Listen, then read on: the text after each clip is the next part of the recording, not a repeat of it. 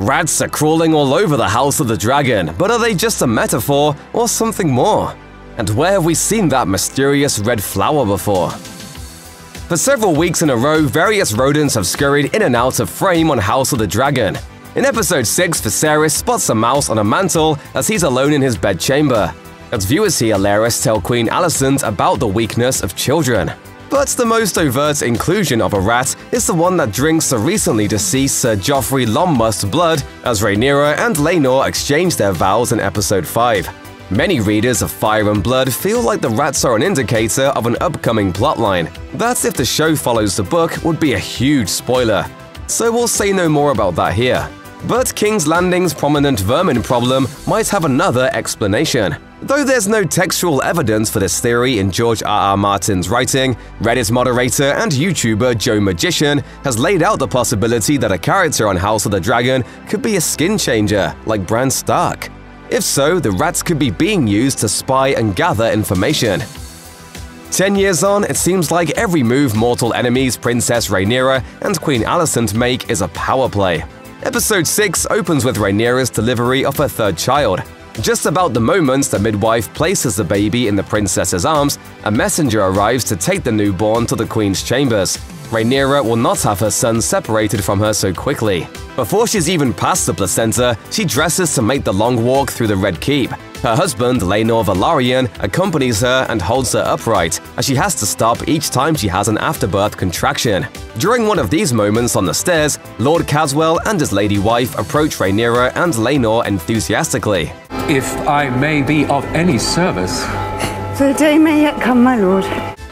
This seems like a subtle bit of foreshadowing on the show's part, as prominent families begin to take sides. House Caswell appears to be staunchly loyal to Rhaenyra as tension and uncertainty about the succession mounts, and that loyalty will likely soon be tested in dramatic fashion. After Rhaenyra wills herself to the queen's private quarters, she presents the newborn prince to Alicent, who's basically become her evil stepmother, and her father, King Viserys, who's shockingly still alive, though just barely. Viserys is genuinely happy to meet the child, and remarks that he thinks the boy has his father's nose. When the queen asks what they'll call him, Rhaenyra begins to say that they haven't decided, but then Laenor bursts out the name Joffrey, which probably made Game of Thrones fans perk up. But the name is a reference to another murderer Joffrey from nearly 2 centuries prior, and Alicent can't hide her feelings about it. It's an unusual name for a Velaryon. With this polite enough sounding comment, Alicent is actually making 2 accusations. Though we only met him briefly, Joffrey was the first name of Laenor's lover, Sir Joffrey Lonmouth, the Knight of Kisses, who was brutally murdered by Sir Criston Cole at the Welcome Feast in episode 5. Laenor and Joffrey's relationship was an open secret, at least at Driftmark, and probably even at King's Landing. Still, for the queen to underscore the fact that the future king consort wants to name his purported son after his murdered boyfriend is remarkably bold. Alicent is also implying that she knows this child, like the previous 2, isn't really Laenor's, since she's well aware of his sexual preferences. Do keep trying, Selena. Sooner or later you may get one who looks like you. King Viserys' small council has changed considerably over the years. Corlys Velaryon has been replaced by Tywin Lannister as Master of Ships. When Otto Hightower was dismissed as Hand of the King, Lionel Strong was chosen to fulfill that most important role. Only Lyman Beesbury remains in his original position of Master of Coin. But 2 of the most notable changes to the King's Council are the addition of his daughter, Princess Rhaenyra, and his wife, Queen Alicent. Rhaenyra was promoted from cupbearer to council member after being named heir and princess of Dragonstone. A decade later, a much more politically active Alicent also has a seat at the table. Production designers conceived of small spheres to signify a character's presence at the small council table, each in colors that represent the great houses to which the council members belong. Queen Alicent sits behind a green ball that's reminiscent of Hightower's colors and her infamous gown, while Rhaenyra rolls her fingers across a black one for House Targaryen. These totems demonstrate that both have accumulated immense power in the last decade, regardless of their opposition to each other.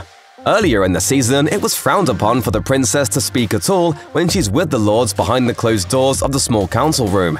Now she and Alicent are practically running the show, though they seem to disagree about everything.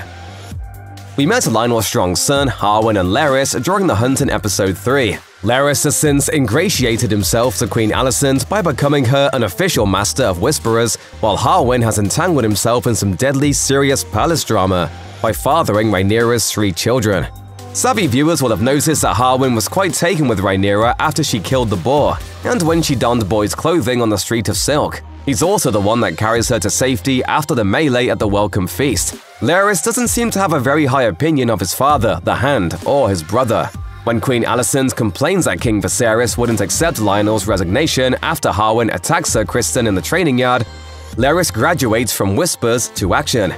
Lionel takes Harwin to the family seat of Harrenhal, which is said to be cursed, to avoid persistent rumors of the prince's parentage. Meanwhile, Larys frees some of King's Landing's most dangerous prisoners, so long as they're okay with him cutting off their tongues so they can't spill the beans. He sends his assassins to Harrenhal to murder his father and brother via arson, which he tells a horrified Alicent that she'll thank him for later, as he holds the foreign flower to which he previously compared her. An outsider among the natives. Lord Larys. In Fire and Blood, Larys isn't just Master of Whisperers, he's Lord Confessor. That title is a euphemism for torture-in-chief, so it's no surprise to book readers that he's so eager to break out the tools of his trade.